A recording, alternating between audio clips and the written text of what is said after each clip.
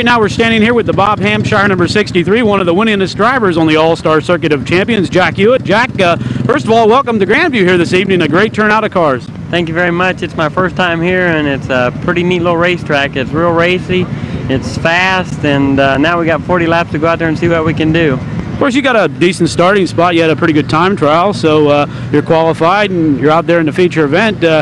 Have you taken a look at the track conditions for the feature at all?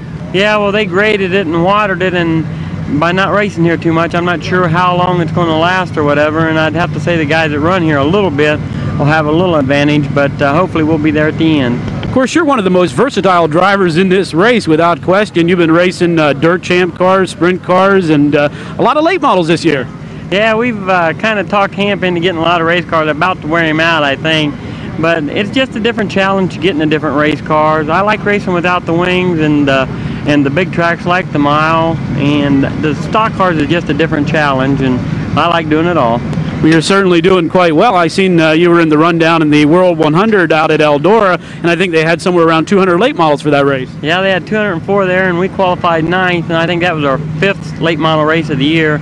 So we was pretty tickled. We broke in the feature, but we was coming on. I felt we was pretty competitive with the bigger names. Of course, the Grandview Speedway here is just a small 3/8 mile. Probably the main thing in the feature event is going to be lap traffic.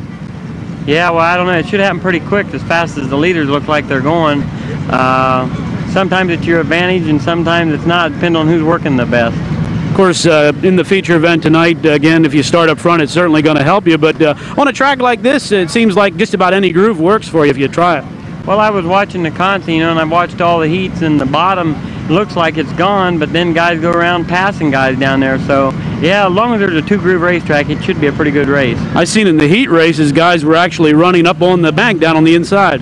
Yeah, that's goofing up, you know. I mean, we've taken it in. We didn't go in hard enough to slide out to stay on the racetrack, or your car's got too good a bite and it's drove you down on the infield. And we don't really mean to do that, but sometimes it don't hurt us too bad. Of course, a couple more big races coming up this week. You plan on sticking around for the remainder of the weekend, or I guess there's also some races out in Ohio also. Well, we'll stay for Williams Grove Friday night, and right now our plans are going back to Fremont because they got the J.W. Hunt special there, and it's a late model and a sprint car deal, and we'll have both our cars there. But if we'd happen to do pretty good at Williams Grove Friday night, we can always change plans and stay there. And I guess J.W. Hunt is one of the sponsors on your 63 car? Yeah, he's our main sponsor this year, and they call him the Strawberry King, but he's more of a king than that to us. Okay, Jack, again, we want to wish you the best of luck. It's certainly great to have you here in central Pennsylvania. I guess we're actually in eastern Pennsylvania here tonight. Kind of a damp night, and we appreciate you taking the time to talk to us. You're one of the friendliest guys we've had the chance to talk to this year. Thank you very much. Right now we're down here in the winner's circle. Donnie Krietz Jr., the winner tonight, waiting for a push truck, I guess. Donnie, once again, super job out there tonight. Thank you. The car was working real good, and we had a lucky break there when had a flat tire and the red flag came out at the same time. Yeah, I wanted to ask you about that. We seen it upstairs. I guess you actually were sideways here on the front stretch when you had that flat tire. Yeah, it was going down for a couple laps there, and I fell at that because the front end was getting real light, and you know, we were just lucky that the red flag came out. So certainly the red flag came at the right time for you. You started up front. That certainly had to help you, but time trials were the main thing. You had a good time, and you got to start up front.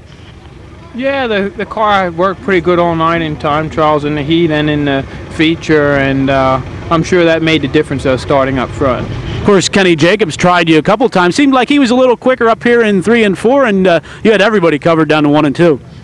Well, our tire that we had on originally was a lot better tire than this one. The one that we had to put on in the red was a little bit too soft, and the car really started slowing up towards the end of the race. I see a for sale sign here on the 69 end. Track announcer Ernie Saxton said earlier you could buy this car and race it tonight.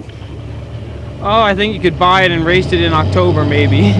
Okay, Donnie, you got a push truck waiting on you here right now, so we'll let you go. Again, we want to congratulate you. You've been doing super, and of course, a lot of big races coming up this weekend.